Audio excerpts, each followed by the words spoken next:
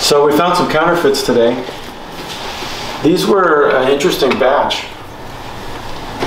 The parts wouldn't acetone or scrape like they were black-topped, but there was just something not quite right with the surface, so we decided to do some extra testing. So Stephen, this is Stephen, our QC tech. What did you find after you did the Dynasolve?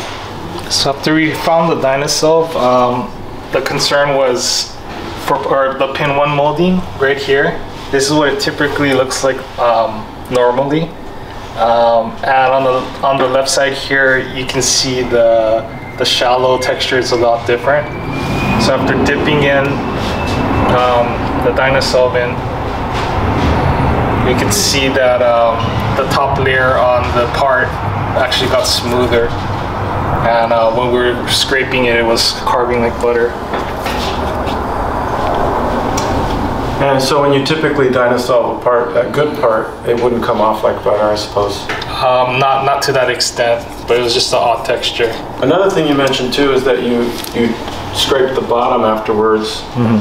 And after scraping the bottom, it didn't come off like that, so it showed you that